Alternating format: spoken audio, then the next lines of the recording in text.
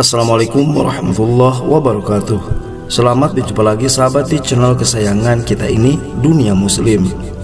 Channel yang membahas tentang berbagai hal yang menarik dari agama Islam.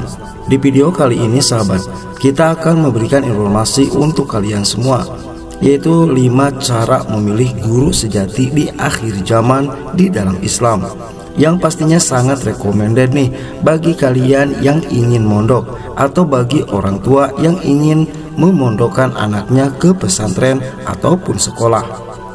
Nah, sebelum kami membahas apa saja cara memilih guru sejati di akhir zaman ini sesuai dengan syariat Islam, maka kami ingatkan sahabat, jangan lupa untuk memberikan dukungan kepada channel Dunia Muslim dengan cara like, komen, subscribe, dan juga berbagi di media sosial agar channel kami ini bisa berkembang di kemudian hari dan bukan hanya sekedar tontonan namun menjadi tuntunan. Terima kasih, jazakallah. Memilih guru amat dianjurkan di dalam ajaran Islam, apalagi di era sekarang ini sahabat. Banyak orang yang memanfaatkan kursi keguruan sebagai hasrat memuaskan hawa nafsunya semata. Memiliki guru yang tepat untuk dijadikan panutan, teladan, dan pembimbing akan membantu kita meraih kebahagiaan yang hakiki baik di dunia sampai di akhirat. Agar tidak menyesal di kemudian hari sahabat, maka kita perlu memilah dan memilih guru dengan seksama. Kita perlu lebih detail mengetahui kepribadian, karakter, dan kedalaman ilmu guru tersebut. Nah, dari berbagai sumber sahabat, berikut merupakan 5 tips memilih guru sejati di akhir zaman. Mari kita bahas satu persatu. Yang pertama, alim, paham ilmu agama.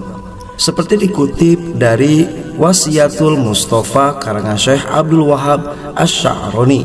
Di dalam kitab tersebut disebutkan ada 3 tanda orang bisa dikatakan alim atau tidak. Di antaranya adalah benar dalam berbicara, menjauhi perkara haram, serta tawadhu. Ini merupakan ciri utama dari orang alim sahabat.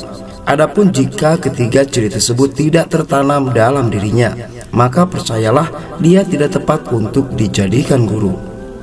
Setelah kalian melihat tanda-tandanya sahabat, barulah kita telusuri sanad keilmuannya. Belajarnya di mana, ke siapa, dan sampai mana.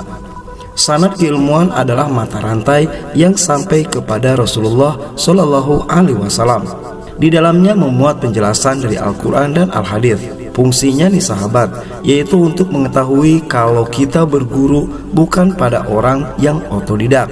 Dikarenakan agama sangat tidak recommended otodidak, akan tetapi harus ada sanad keilmuan, seperti mondok di pesantren mana, gurunya siapa, yang langsung nantinya ke Rasulullah Shallallahu Alaihi Wasallam. Selanjutnya nomor 2, Amil, mengamalkan ilmunya. Layak atau tidaknya seseorang dijadikan guru sahabat, kita perlu meninjau pengamalannya. Dalam sehari-hari, kita lihat apakah dia mengamalkan ilmunya hanya untuk dirinya sendiri atau untuk orang lain.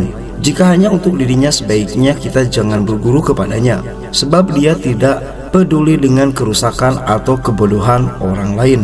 Orang alim yang tidak peduli pada kerusakan, sejatinya dia adalah golongan perusak ajaran Islam. Jika kita berguru padanya, yang ada kita malah terbawa lebih rusak. Seperti dikutip dari Al-A'la, Syekh Al-Jazuli mengatakan di dalam syairnya, kerusakan terbesar adalah orang alim yang tidak peduli, sementara orang bodoh yang ahli ibadah jauh lebih merusak. Selanjutnya nomor 3, ibadahnya sesuai syariat. Langkah selanjutnya sahabat, di dalam memilih seorang guru, kita bisa memilih ibadahnya untuk dilihat apakah sesuai syariat atau tidak. Jika sesuai dengan syariat Islam dan memiliki landasan teori, kita bisa mempertimbangkan sebagai guru. Namun jika ada beberapa kekeliruan di dalam ibadahnya nih sahabat, maka sebaiknya kita mundur dan tinggalkan saja.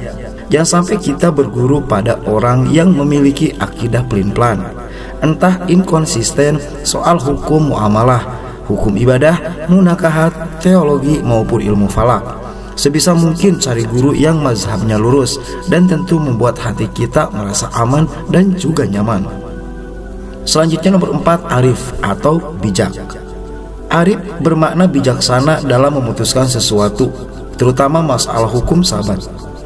Nah, selain berarti bijaksana, Arif juga dapat diartikan wibawa. Maksudnya seorang guru harus berwibawa atau mempunyai haibah agar setiap tutur kata dan perilakunya dapat dijadikan contoh bagi murid-muridnya. Nah, untuk mencari atau ingin mengetahui bagaimana sih cara melihat guru Arif atau tidak, kita bisa melihatnya dengan konsep waro, yaitu mewajibkan perkara-perkara yang sunnah pada dirinya atau meninggalkan perkara yang berindikasi pada hal-hal yang bernilai maksiat. Nah, berikut ada 10 perkaranya, sahabat. Menjaga lisan, tidak suka berburuk sangka, menghindari diri dari ucapan yang menghina, mengharamkan mata dari penglihatan yang diharamkan, berkata jujur, tidak ujub, berjuang harta di jalan kebenaran, tidak merasa mulia dan tidak sombong, menjaga sholat 5 waktu tepat waktu, istiqomah melakukan kesunahan dan jamaah. Selanjutnya yang terakhir, sahabat, dari tips memilih guru sesuai dengan agama Islam, yaitu berakhlak mulia. Nah, untuk yang terakhir ini, sahabat, kita bisa memilih guru dengan melihat akhlaknya. Nah, konon katanya akhlak adalah cerminan bagi keadaan batin seseorang. Jika akhlaknya mulia, besar kemungkinan guru itu mempunyai ilmu yang luas dan mumpuni. Nah, sebaliknya, sahabat, jika akhlaknya buruk, maka dapat dipastikan ilmunya rendah. Jangan sampai kita berguru pada orang yang memiliki akhlak tercela, sebab berguru padanya hanya akan melahirkan bibit-bibit perusak ajaran Islam. Cobalah telusuri lebih lanjut mengenai kepribadian akhlaknya dan jangan tergesa-gesa dalam menyimpulkannya. Kalian harus selektif memilih guru, dikarenakan menjadi cara efektif menemukan guru sejati, sahabat, apalagi di akhir zaman seperti ini. Wassalamualaikum warahmatullahi wabarakatuh.